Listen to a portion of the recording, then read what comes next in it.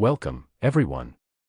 Today, we're exploring the medication quinine, which has a history of use in the treatment of malaria. As with all our discussions, this is for educational purposes only. For any health-related questions or concerns, it's crucial to consult a medical professional.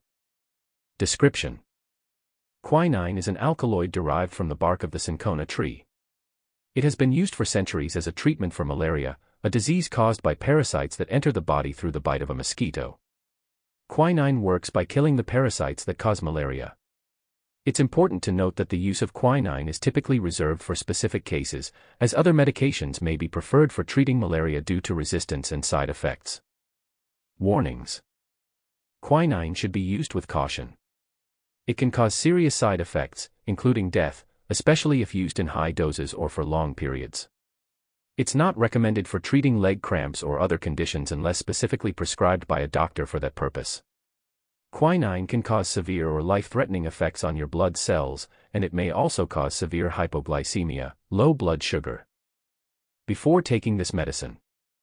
Before starting quinine, it's essential to inform your healthcare provider about any allergies you have, as well as your complete medical history, especially if it includes heart disease or rhythm problems, glucose 6-phosphate dehydrogenase, G6PD, deficiency, kidney or liver disease, or if you have ever had an allergic reaction to quinine. Pregnant or breastfeeding women should discuss the potential risks and benefits with their healthcare provider. It's also crucial to inform your doctor about all other medications you're taking, as quinine can interact with many drugs, potentially causing serious side effects. Side effects: Quinine can cause various side effects, some of which may be serious. Common side effects include nausea, diarrhea, dizziness, or headache. If you experience any severe side effects such as uneven heartbeats, severe vomiting, hearing loss, or signs of an allergic reaction, seek medical attention immediately. Interactions: Quinine can interact with a wide array of medications, which can lead to potentially dangerous effects.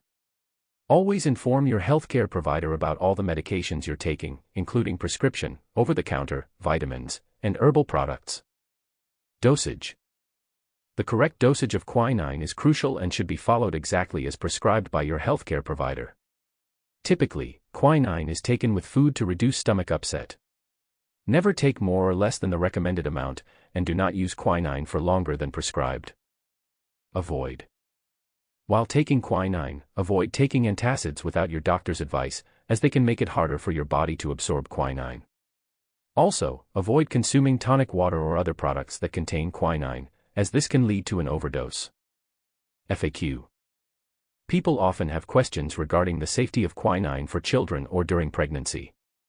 Quinine should be used during pregnancy only if the potential benefit justifies the potential risk to the fetus. For children, safety and effectiveness have not been confirmed, and quinine should be used with caution. Closing: This concludes our session on quinine.